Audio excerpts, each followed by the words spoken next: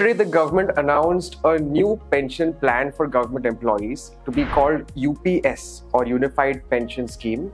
This was a rollback of the new pension scheme that the government introduced way back in Prime Minister Atal Bihari Vajpayee's tenure in 2004. Government employees who have joined service after 2004, they have been by default enrolled in the NPS. Now, the reason why NPS was under attack from a lot of people is because NPS is a market-linked defined contribution pension system. So your pension depends on how your investments perform.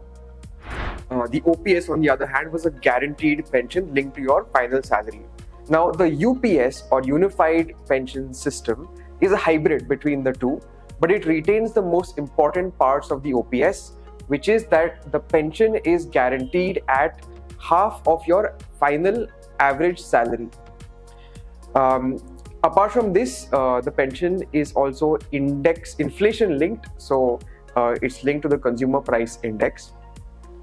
And all of this sets it apart massively from the NPS, which is still open to private sector employees and those government employees who don't want to go for the UPS.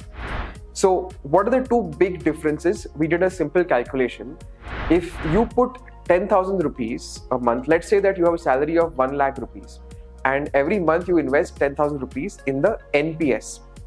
After 30 years, assuming that your investments earn a return of 10% CAGR and you increase them by 10% each year because your salary grows each year, you end up with a pension corpus of around 6.4 crores. And if you convert that into a monthly pension at a 6% annuity rate, so an annuity basically changes a corpus into a monthly pension. At that calculation, you get around 18% of your salary at the time of retirement. So your salary, by the way, rises from 1 lakh a month to about 17 lakhs a month to account for inflation over a 30-year period. And of that, your pension in the NPS under these assumptions comes to 18%, 18%. This is much lower than the 50% that government employees have been promised. Now, you can play around with these numbers. You can say that along with your 10% contribution, maybe your company also contributes another 10%. So 20%, how much then does your pension become? In that case, yes, the pension does go up substantially all the way to half of your salary at the time of retirement. But the most important difference between a government employee's pension and a private sector pension is that a government employee's pension is inflation linked, whereas the pension that you will get in the NPS at the time of your retirement, that is not inflation linked. And that makes a huge difference to your life security, your standard of living after retirement.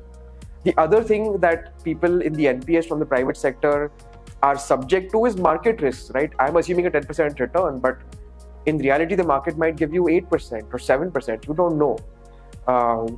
The other uncertainty also is the annuity rate. That 6% that I use to convert your corpus into a monthly pension, that depends on the rate of interest prevailing at that point of time. So it may not be 6%, it might be 5 or 4, and then you'll end up with a much lower pension. These risks have been taken away for government employees in the UPS. Why not for the private sector? It is downright unfair and extremely unfortunate for private sector employees.